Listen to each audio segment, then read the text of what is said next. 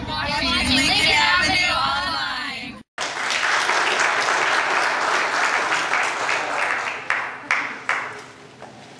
See?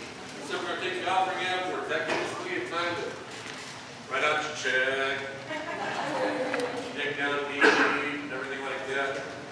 You guys have rearranged it here since the last time I was here. I'm not used to speaking from up here.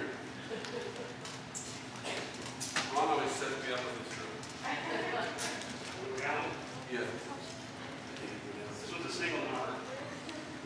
Yeah. Little puppet chair.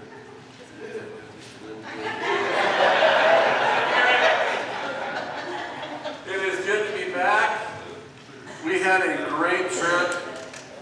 We have needed that for some time. You know, we just got so busy in the world of just like living and existing and paying bills and all those kinds of things that we just one day we said, you know, we haven't done anything as a family like that like 5 years or for quite a while. And sometimes that's just not a healthy thing to do, you know what I mean? But we had a great time. We flew from here to Dallas, Texas. Just so you have an idea where Dallas, Texas is, here's Earth and here's hell. And Dallas, Texas is like just a little above hell. That's how it felt, man. I mean, it was just like, you walked outside and it was just like, it was so hot. It was like so hot. But we had a great time. The kids we just got to be together as a family. And I didn't know how that was going to go. I really thought that about the first week we just maybe kill each other. You know, because we flew to Texas, then we drove from Texas to Missouri. We were in Joplin, Missouri for a couple of days. And that's where most of my family is from, is the Joplin, Webb City area right there. And what a horrific scene that was. It was horrible.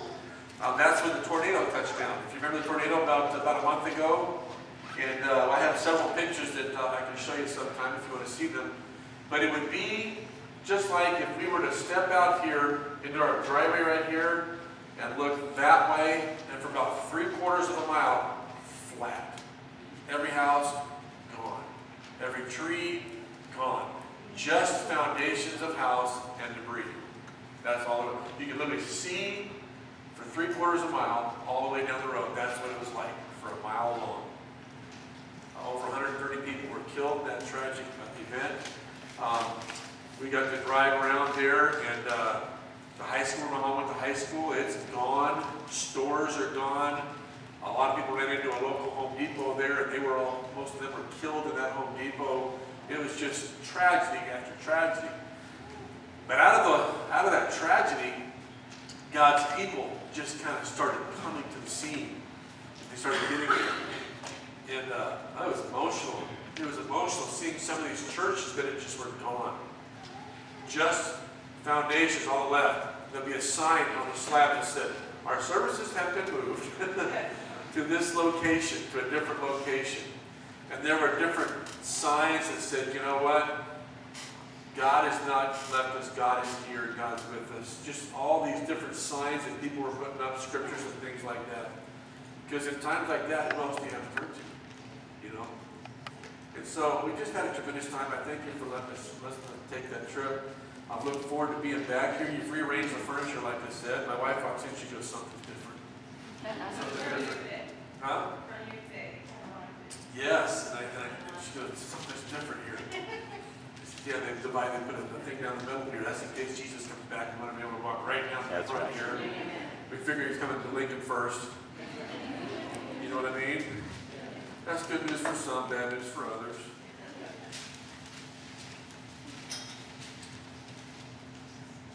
One of the things that the first one that Timothy was under my Bible there. One of the things that was really neat about this trip, and every time I travel, it's so amazing because we went to a little church out in the country. I mean, we go to churches in all these different places, and they sing the same songs we sing. And there's just so much similarity in churches that never talk to each other. They don't know each other. It's not like they come together and say, okay, what songs are we going to sing? How are we going to conduct our services? We don't have conversations, but you can go to churches all over America, and you will find it looks like it looks here. It's just amazing to me. It's just amazing that God transcends all those different locations. Only God can do that. Because people haven't taught to work that out. We were in a little church in Diamond, Missouri, and you know what? If there's anything I've learned in traveling and speaking in churches and doing things like that, I tell you what, sometimes the most powerful churches are churches about this size. Churches about 100, 200, 300 people. We were at a church service about 150, 200 people a couple Wednesday nights ago, and we experienced a powerful move of the Lord. Powerful move of the Lord. We did the illustrated sermon. Remember one where I had Ron come down here and he turned backwards, you know, and he had the ball because he was thinking about the past, and you have to face the future and let go of whatever's in the past. Remember identities and those things? Did that message there, and I mean, they just flooded the altars. That's just right where they were at. That's just right where they were going. That's what they were going through. They're just amazing. But there's something else that's really struck me as I go to different churches. One of the things that's plaguing the church in America today is called carnality. Carnality. Anybody know what carnality means? Yeah, basically, it works kind of like this. We are two parts. Every person in this room, we are two parts. There's a spiritual part of us, and there's a physical part of us. You understand that? There's a spiritual part of us that desires the things of God. There's the spiritual part of us that knows we have a Creator, knows we have a Heavenly Father, and is constantly in search of connecting that relationship, of building that relationship. That's that spiritual side of us. But we have this physical side of us that desires things that are contradictory to what the spiritual side of us knows we're supposed to do and not do. You with me so far? The problem is, both of them have an appetite. And both have to be fed to live. The real problem with that is the world offers huge amounts of food to the physical side. Entertainment, technology, in music, and everything you can imagine. There is a constant outpouring of things in the world to feed the physical part of us, especially the physical parts of us that are contradictory to what we know is right in the spirit. The hard thing is to feed the spiritual side of us. You've got to make the effort to go do that. You're not going to walk out of here and there's 100 things to feed your spirit. Now there's some things to feed your spirit. Okay? There are people that have dedicated their lives to providing you Christian music. There are people that have dedicated their lives not just to providing you preaching of God's Word, but to literally, they've sold everything they own to get a little radio station, to put a little radio station on so you can hear God's Word no matter where you are. There is even people that have done great things on TV so you might hear God's Word. But it's not like your physical side. Okay? And so, basically, if I had a group of people that were standing down here with me, I could kind of divide them into three groups. Okay? There are people that don't know Christ. Now, they know there's a God. Even people that call themselves atheists, I think that in their deepest core, they know there's a Creator. They know that there's more to this than meets the eye. Even your most hardcore scientist has to realize there's some things they can't explain. They can't, you know, I heard it like this one time, and this is a fact. It would be for the Big Bang Theory to have happened, and in fact there was a show, a movie that I watched not too long ago, where it was a scientist, and he said, this is basically what it is, and he believes in evolution. He says, I realize what we believe in is very extreme, the probability is low, but I still believe it.